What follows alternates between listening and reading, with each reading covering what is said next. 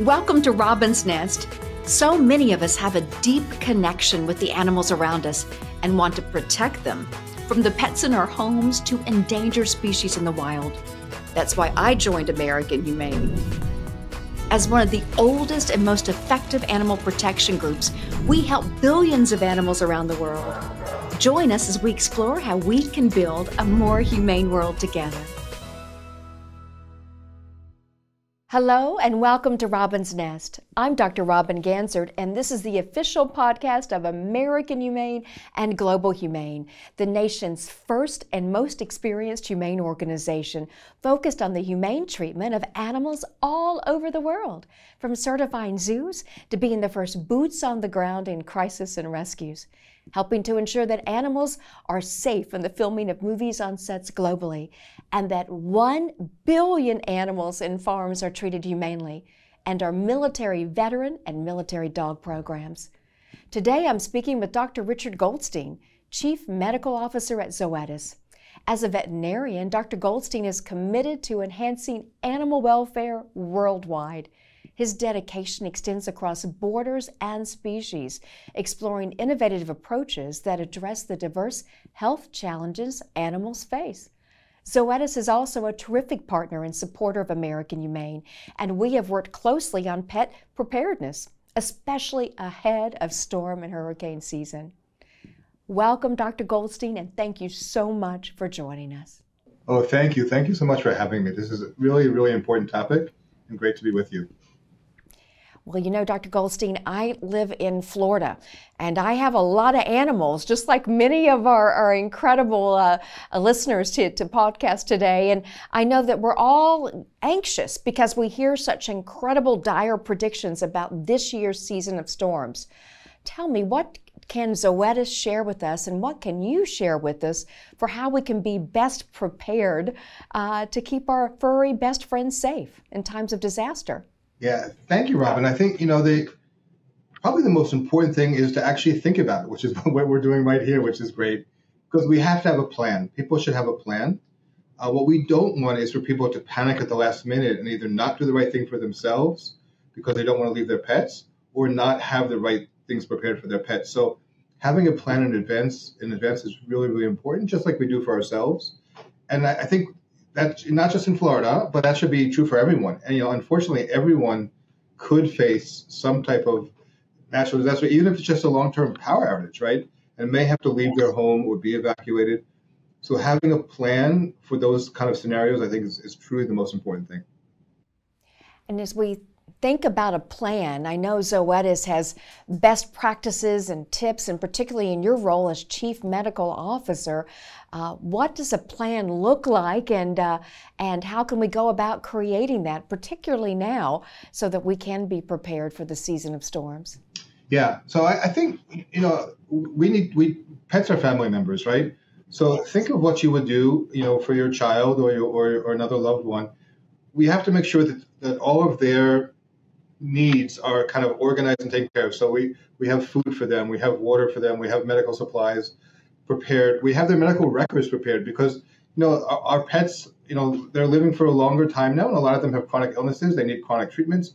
So we need a summary of their medical records. We need their medications, their food, bedding, everything we could possibly need. And then we also need good identification for them, because there is a chance that we'll be separated. We might come to a point where pets go one direction, we go the other direction. So ideally, with having them chipped, or at least other type of really good identification on them, so that we can be reunited when the disaster is over. So getting all that together, having a kind of a kit, which includes all that, I think is really important. You know what I do at my house is we keep a Rubbermaid tote full of bottled waters. We have extra leashes, because always when you're in the last minute in a panic, you can't find the leash. We have the little harnesses. We have an extra round of the medical supplies, their heartworm pills and those sorts of things. And I keep little bags of the food. But I do that for about a week for each of my animals. Is that good enough? Yeah, yes, I think that's a good start. Right, you never know how long these are going to happen. Unfortunately, we've seen, people have been separated from the animals for months with some of our national disasters, but that's hard to prepare for months. So I would say a week or two is probably the best place to start. And then hopefully if the pets are with you, you'll be able to take care of them. If not, they'll be in a place where folks like American Humane come in and help take care of them, even if they're separated from their pet parents. Yes, yes. And I also keep dog crates, which is wonderful. So I have those ready to stick into our large car that we would evacuate in. So I have all the dogs have their own separate crates and their bedding, and that's all always ready to go at a moment's notice too. That's great. Robin, you are prepared. Well, I should be in my role, but I know I still have to remind my family members and friends that this is absolutely critical. And some of our pets haven't been crate trained, and as we know, I've seen a lot of disasters firsthand, and I'm sure you have too. Having the use of the crate to keep the pet safe, especially in an evacuation, perhaps in a temporary shelter, that's critical. Do you have any advice, Doctor, for how we can advise our friends and family members to work on crate training now, too? Yeah, I am a big fan of crate training. I think most veterinarians are. And it is a natural thing that dogs like. Dogs like to have puppies or adult dogs like to have a relatively small, safe place where they can go when they need some time alone, where they can go to sleep. If you think about wolves in a den, that is their crate, right? So starting at puppies, getting them used to sleeping in their crates. You can perhaps feed or give treats in the crates. Getting them used to that at an early age is really important. There's a lot of benefits to that, including a natural disaster situation, but even just everyday life. Sometimes people come over to the house that have issues with dogs, or there's another dog that comes through. Having the ability for the dog to actually enjoy going to their crate. My dogs at home, when I say go to bed, they just run into their crates, each one to their own specific crate, and that's how they like it. That's wonderful. Speaking of dogs, how many do you have? I would love to know. I have two at home, both kind of medical rescues with different kind of chronic diseases. My wife's a veterinarian as well, and so we tend to collect them. So 2 dogs and 1 cat at the moment. Oh, wonderful, Yeah. Wonderful. So we haven't talked about cats, and I also have a cat. His name's Julius Caesar, and let me tell you, he rules the roost with all the other dogs in our family home. Yes. But cats love to hide when storms come, and sometimes very hard to find them in a home. So what do you recommend about evacuation with our feline friends? Yeah, great question. Cats can get to like their crates as well. It's a little harder maybe than dogs. It comes a little bit less naturally. But I would say if you're anticipating a natural disaster, keep the cat in one room with a litter box and food, and don't risk losing that cat for when you really need it. So as soon as you see the cat, if you know it's coming, close the door, make sure the cat is with you in that room, or in that room at least with litter and water and food, so that when you do need to collect the cat, you can in a hurry. And I've also found in grocery stores, there's those small litter boxes that are already made up, and you just have to pull off the top for litter. So we keep a couple of those on hand. And I believe now, I always like to be prepared, the Girl Scout part of me, I guess, to really stock those things up now, particularly the bottled water, the cat litter, the cat food, the dog food, all of that I keep stocked up now. And again, I use those Rubbermaid totes that are really nice and easy to grab when you're getting ready to evacuate and you're thinking about all the other things that your family's facing as you're trying to get out of harm's way. So Dr. Goldstein, what else can we think about in terms of a plan just to make sure we're ready? I know I always like to print out medical records because I recognize that our local veterinarians may not have power or electricity. They themselves may be impacted by the disaster. So I like to have a printed copy, a little file that I keep in my disaster prep kit. Yes, so that's a really great point. I think so. There are the pieces that, in addition to kind of that rubber crate with the food and the bowls and the water, is the medical piece. So we have pets with chronic diseases, right? We have diabetic cats, we have dogs on chronic medication, and those can't stop just because there is a natural disaster, right? So making sure that we have a good supply of the medication and the records, because if we are separated, we need to make sure that the veterinarians at the site know how to continue the treatment of the pet, and then identification. But we need to make sure that if we are separated, it'll be really easy for us to find our pet and our pet to find us. So having them microchipped is really a wonderful thing. And then having really good paper identification as well is really important. I also love photographs. And the reason I love photographs, which never occurred to me before working at American Humane and responding to a disaster, is that I've seen our shelters in action. Dr. Goldstein, I remember our groups, our rescue teams deploying in Houston after Hurricane Harvey. Those devastating floods in Houston were heartbreaking to witness. And I personally remember the story of one family. This family, they had floodwaters rapidly approaching their neighborhood. They had beagles. They loved their beagles, and they had a senior beagle, an old Grand Dame dog. She was gorgeous.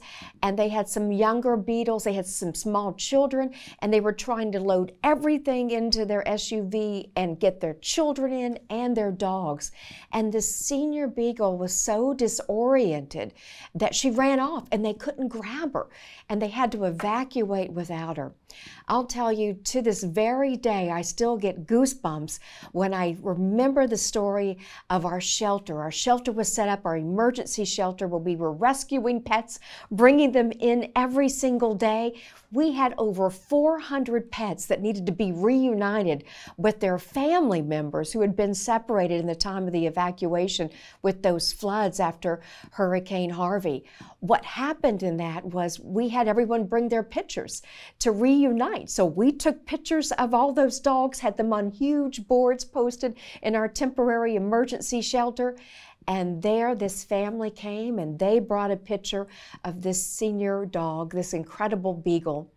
And sure enough, our team remembered, and I'll never forget those little kiddos running down this whole row of crates and finding their dog and reuniting with that dog. And those photographs are really, really important. So I always keep recent photographs of my pups, because I know that that is a really important tool when we're creating an emergency disaster shelter where we're trying to reunite these pets with their homes. Oh, that's such a great idea and such a great story. And I don't know that everyone understands and knows exactly what you do at American Humane. It's such amazing work. Things like that affect those people involved at that moment, and the other people around the country, around the world might not know. But it's such wonderful work that you do. So thank you for doing that. Oh, Dr. Goldstein, we do it because of you and Zoetis. We're so grateful. In fact, at Hurricane Harvey, you were so gracious to donate medicines, very important life-saving medicines. So when each of these animals came in, we could treat them with our veterinarians on site. That saved so many animal lives. But you and I both know it's not just saving that one animal life rescued in a disaster. It's also giving that family hope who've lost everything. If you remember Moore, Oklahoma, there was that devastating EF5 tornado, and American Humane responded. And again, thank you, Zoetis, for giving us access to those vaccines and all the help. And it was so incredible what you do for us to allow us to serve these animals. In that devastating EF5 tornado, humans and animal lives were lost. This community was devastated. And in pulls in our incredible rescue trucks. And so Zoetis was so just generous in allowing us to put together these rescue trucks too. So thank you. We pull in with our logos. We're ready with our team members, and we're there bringing them hope. There were so many animals missing, and one lady had lost everything, and I'll never forget this woman's face. I'll never forget her telling her story. All she wanted was her gray kitty back. So she talks to our rescuer, Manny, who'd been in most of our rescues for over 25 years. Talk about a humane hero and an angel. So Manny hears the story, and this gray kitty's missing, and he recognizes in tornado debris piles where cats can hide. So he's out setting a few traps to be able to catch this scared and frightened cat. And honest to goodness, 2 days later, he's able to pull up to this lady who's out trying to clean up the debris pile at her home and said, "You were looking for a gray kitty, and I found him." That lady gives a jump for joy and a dance like no other. The pure happiness on her face. after experiencing so much devastating loss of tragic proportions, she had her family back with her kitty, thanks to what we did together. And that's another example of Zoetis and American Humane in partnership after a devastating, devastating storm. So we have so many stories like this that give me hope. We could do this all day, Robin. This is such good stories. Oh my God, it's so much. But I want to pivot back because I know that you have provided so much at Zoetis for pet partners, allowing our pet parents to do so much more. Share with us a little bit more that Zoetis does, such as helping out our rescue team. Yeah, so I think there's two sides to this, right? So there's the rescue piece where we need to make sure that all the pets are getting what they need in that short period. If they're injured, they need to be taken care of, obviously. They need to stay on their chronic medication. But there's also the wellness piece. Unfortunately, some of these instances, the pets are separated from their families for a long time, or the veterinarians had to shut down their clinics, right? So if the clinics have been damaged and they had to evacuate the hospitalized pets in their clinics and they can't see new appointments, someone also has to do, and this is a wonderful thing that American Humane is doing, is taking care of the day-to-day, even the wellness piece, right? We don't want dogs in Louisiana, for instance, getting heartworm in the middle of this everything else that's happening because they're off their heartworm preventatives, or getting infectious diseases because they're late for their vaccines because they've been separated from their normal veterinary care. So the wellness clinics that you folks do and that we are very, very proud to help and support are maybe not as exciting as the disaster itself, but they're really important for the long-term care of these pets. And so I love that partnership. I think it's just a wonderful thing that you do, and we are very, very proud at Zoetis to help with that. Oh, Dr. Goldstein, we just did one, as you know, in Louisiana a few short weeks ago. Yeah. And, they are so important because, we have to keep our best friends well. And that preventative health is really, really critically important. And we couldn't do that work, boots on the ground work, to really help that human-animal bond continue to strengthen and grow without our partnership. And those pet wellness clinics are some of the most exciting. I understood, and from Louisiana, reports that there were cars a mile long waiting to get in to bring their animals. Hundreds of animals were treated in that clinic, and that's just one of many we've done together. So thank you so much. Yeah, my understanding is that many hundreds, which is great. And then our local teams get to be involved, and for them, this is such an amazing opportunity to give back and to do something so meaningful. So when you talk to our field folks, veterinarians and other representatives, and ask what is the most impactful thing you've done all year, they will quote these clinics as something that was just so important to them, and the feeling that they're really doing the right thing for the pets and the pet parents. That makes me so happy, and I know our teams love them too, because we always love to be preparing for the seasons of storms and those sorts of things. And if an animal comes to us in a well condition, that means better outcomes as we face other issues that are beyond our control. So I love those pet clinics too. Yeah, and I think one more point that I think is important to emphasize that you folks do, and maybe don't give yourselves enough credit. It's not these clinics are not just in the disaster areas. They're also in very remote areas that just don't have a lot of access to veterinary care. And so these are places where people would have to travel a long way to get to a veterinarian, may not be able to afford to do that. And so you providing care and basic wellness support to those pets out there is just phenomenal as well. Thank you. Thank you so much. And all of those clinics for our listeners in Robin's Nest today, they're all free of charge. And Zoetis and American Humane do that together. And that free of charge care, again, allows us to uplift that human-animal bond that we all celebrate so much. It's our shared values at Zoetis and American Humane is uplifting that incredible bond that we know is so valuable, especially in today's times with families. For sure. One thing that I wanted to talk about is something very, very exciting to us at American Humane as we're educating and sharing with our wonderful listeners and animal lovers around the world. We do want to make sure everyone's prepared. And you are so right, Dr. Goldstein. This is not be prepared just for hurricanes. This is for fires, for floods, for any sort of natural disaster where there's an emergency evacuation, and in some cases there's not time. In times of fires, for example, you may already be separated from your pets and not be able to go back in to rescue them, to bring them with you. Our pet preparation campaign that's underway this month also involves a matching campaign. Right. I'd love to hear you share a little bit about how important this is. This is just another wonderful opportunity for us to make sure that all of these endeavors are supported as best we possibly can. So we're matching the donations that are made on this special site up to a significant amount of money, dollar for dollar, to make sure that American Humane can continue to pursue all these wonderful things that they're doing. It's just a nice, really important part of what we can do as an animal health company, and it's our pleasure to support the American Humane. We are so grateful because I know together we're going to save so many animal lives with this matching campaign. You're allowing us to do this incredibly important work, and we are beyond grateful. Dr. Goldstein, you're one of our humane heroes, and we're so proud to know you, so thank you so much. There's an area that I haven't covered with you yet, but I know you see a lot in your role as Chief Medical Officer at Zoetis.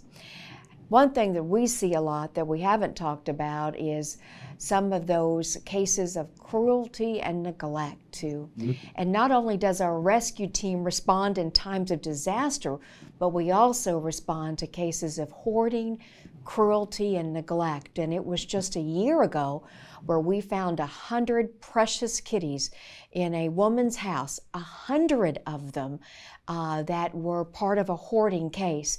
And we went in there and were able to save so many lives. Those cases are also hard for our humane heroes to see, our volunteers to see, but I wanted to give them a big shout out because I know they've been on 2 very hard and difficult cruelty cases very recently. So a shout out to our rescue team, and again, thank you to Zoetis for providing us with critical care support in times of cruelty, abuse, and hoarding cases, because that work doesn't get enough attention, but it's real work that we do, gritty work we do every day, and thank you for helping us in those cases as well. Yes, for sure.